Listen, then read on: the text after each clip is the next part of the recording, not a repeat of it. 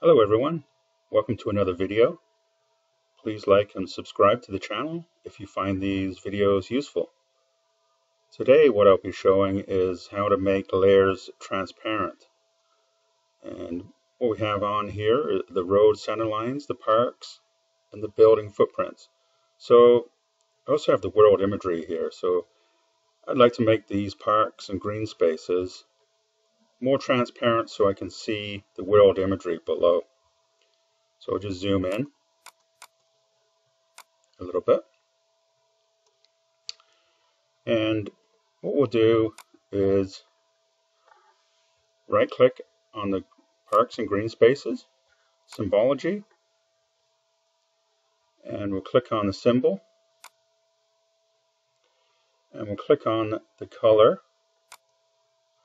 and then color properties. And the bottom choice is transparency. So if I crank that up to 50% and apply, there you can see the transparency has come through on that layer. We'll set that back because there's another way of doing it.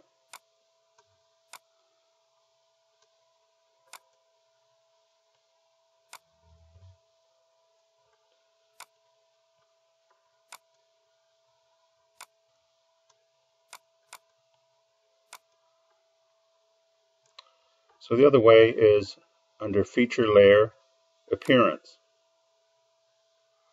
And up here there's a control where you can actually move the transparency and control that on the layer.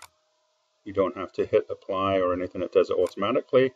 So you actually get to see a preview of what is happening. So that might be a better way of doing it.